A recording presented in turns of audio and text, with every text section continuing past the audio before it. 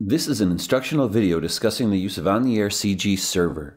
In the previous videos, we have seen how to create projects in the OnTheAir CG Designer application. We want to use them now in CG Server to play them out. When launching OnTheAir CG Server for the first time, you must first configure its preferences by selecting Preferences from the drop-down application menu. The General tab allows us to toggle the resumption of playback when OnTheAir CG Server starts. It will only play projects that were playing when you last quit OnTheAir CG Server. Also, we can set the HTTP remote control name, port number, and password here. This is used to remotely control the playback of OnTheAir CG Server from OnTheAir Node, for example. We can also allow for the remote control of OnTheAir CG Server using AppleScript. And we can publish all of the project items by selecting here. If you remember that with text items it could be seen as published, and thus shown as an item that could be modified remotely. If you enable this option, all items will be shown, not only the published ones. By selecting the Playback tab, we can choose our video output device.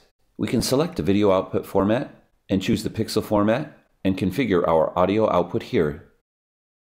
We can configure our live sources by selecting the tab and adding a source using the plus sign. Here we can name the source and select the video device that we are using for input. Note again that the name of the live sources set here must be identical to the name that you set in OnTheAir CG Designer. They can use a different source video, but the name has to be identical. These sources can be removed from the list by highlighting it and clicking the minus sign.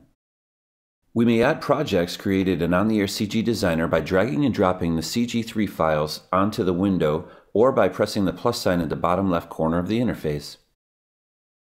We use this to locate and select them in Finder.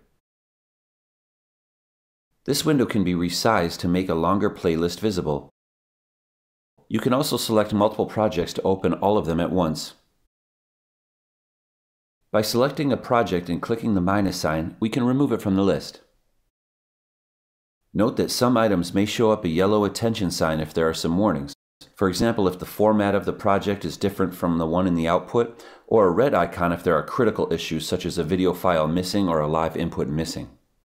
With our projects added to the playlist and our preferences properly configured, we are ready for Playout. Our output settings are summarized at the top of the interface.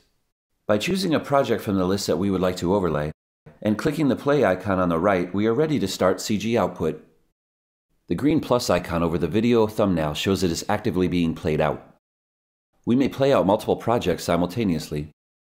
We can pause the project for playout at a specific position, or to hold a certain image on the screen by clicking the pause icon. We can also stop the playout and remove the CG graphics from the output screen by clicking the stop icon. The timeline shows our current playback position and the duration of the project if there is any. If there is one item set to stay forever, the timeline will not show up and there will be no time displayed on the right of the timeline.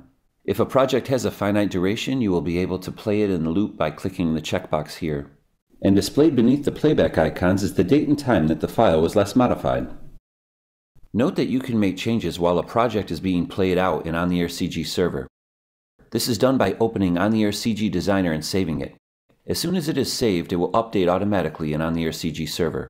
Note that the playback will resume to the beginning of the timeline, so you should do it at the appropriate moment. This concludes our tutorial about using OnTheAir CG Server.